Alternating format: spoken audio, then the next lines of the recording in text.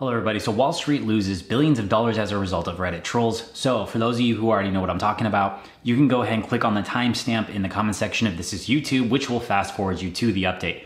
For those of you who do not know what I'm talking about, sources in the description box below. I'm gonna give you a really quick background. Okay, so there's hedge funds out there. Now, one of the hedge funds is called Melvin Capital. It's run by a guy named Gabe Plotkin, okay?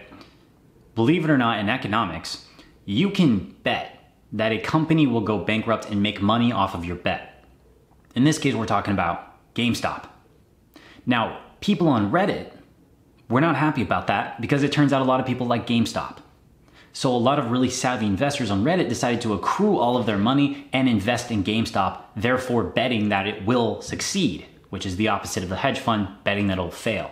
So what did they do specifically? Well, they invested into GameStop stock. Well, there were so many people that invested in GameStop that they stopped GameStop from going bankrupt, which then cost this hedge fund, 3 of them to be exact, $5 billion. So here's what happened.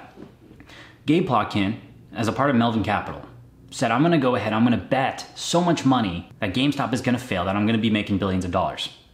Well, when Reddit jumped in, he started getting his ass beat, to be very, blunt about it. So he's like, oh my God, I'm losing too much money. So he called in his friends, Steve Cohen, who's a part of Point72 Asset Management, another hedge fund, and Dan Suntam, something like that. I honestly don't care about these people, so I'm not gonna pretend like I'm gonna care about pronouncing their name right. He's a part of D1 Capital Partners. So these 2 guys were like, oh, we're gonna go bail you out because we're all homies. They got their ass beat too. All 3 of them have lost a collective amount of $5 billion thus far because people on Reddit decided that they like GameStop and decided to play by capitalist rules and beat them at their own game. Actually, sorry, before I even jump into the update, GameStop surged up to a worth of $30 billion, which is 100 times more than they had August of last year. Okay, now here's the update. So Robinhood is the investment app that a lot of the people in Reddit are using. This is how they were able to invest in these stocks.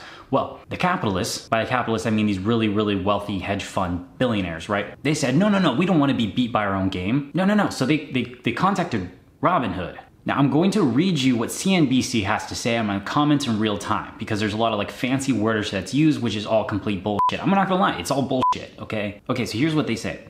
Quote, free stock trading pioneer Robinhood, an interactive broker, said that in some cases, investors would be able to sell only their positions and not open new ones. That's a really fancy way of saying that you can't invest anymore in GameStop because they're trying to have more money betting against it than for it, which is gonna cost your average person however much money they invested. In this case, they're gonna hope the average person fails and the hedge fund wins by limiting investments. Okay, we're gonna continue. Both brokerages raised margin requirements on certain securities. Okay, so what that means is they said, okay, wait a second, we can't lose this. So what they decided to do is they increased the standards by which people have to follow in order to have an investment.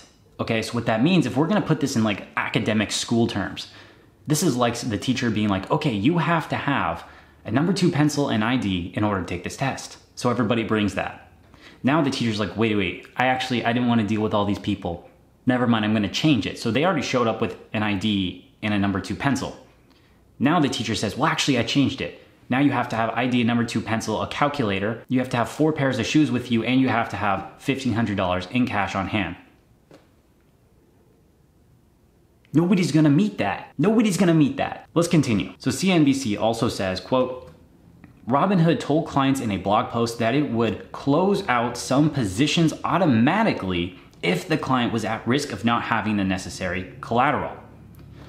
So they're saying, hey, we raised the requirements, you can't meet it, so we're gonna go ahead and we're gonna close your account. You invested money into GameStop, you're making money. As an individual should. You're pulling yourself up from your bootstraps, and we're gonna go ahead and close your account because we just changed the standards and now you can't meet it. Now, I'm gonna get into a little bit of the technical jargon here. I'm not really sure sometimes how much detail you guys really want, but I'm gonna go into it for half a second about how Robinhood could pull this off, okay? So there's something called marginal accounts. Those are hyper risky accounts that Robinhood automatically enrolls you in when you start. The reason why they're risky is because you can invest more money than you quote unquote have in your account. So say I only have $200, I can invest $500. However, you do need to have proof that you have $500 between the cash you have on account and like your other shares all accrued together equals $500. So in case something goes bad in your investment and you have to pay $500, you have that. Okay, that's what you should always do. You're always supposed to have proof of this. So now, I'm like collecting myself here. What is happening is Robinhood is saying, well, no, it's actually a liability because if all y'all fail, well, then we're in trouble. So Robinhood is limiting the amount that people can invest in the hopes that the average person will fail and the hedge funds will win.